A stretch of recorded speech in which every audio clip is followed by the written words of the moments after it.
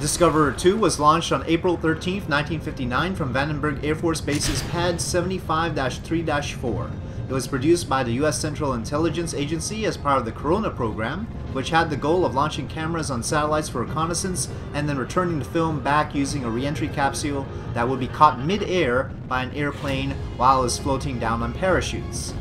Discoverer 2 was a recovery test and did not carry a camera, and it was launched on a Thor Agena rocket. The Corona satellites were initially supposed to be spin stabilized like many early satellites and only take photos when the cameras were facing the Earth, but they were ultimately actively stabilized so that the cameras would always have the correct orientation. Starting with Discoverer 14, the satellites carried 1, then 2, then finally 3 cameras. This launch was also an early successful test of the Agena upper stage, which would be used on the Thor, Atlas, and Titan 3B rockets, including as a docking target for the Gemini program.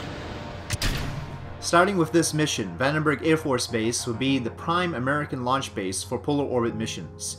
Discoverer 2 was the first satellite placed into polar orbit, with a 346-kilometer apoapsis and a 239-kilometer periapsis. It made 17 orbits, and then the re-entry capsule separated and fired its retro rockets to re-enter on April 14th.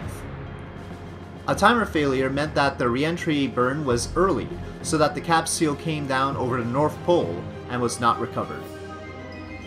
Soviet agents could theoretically have recovered the capsule though, and news about Discoverer 2 partly inspired the novel and movie Ice Station Zebra, which was about agents rushing to try and recover a spy satellite capsule, just like the one launched during the Corona program. Despite the recovery failure and the failure of many others before Discoverer 13 was successfully recovered and Discoverer 14 was recovered with a camera, Discoverer 2 set the stage both for the prolific programs of spy satellites and for bringing stuff back from orbit. Of the 144 satellites the Corona program launched between 1959 and 1963, 102 were successful.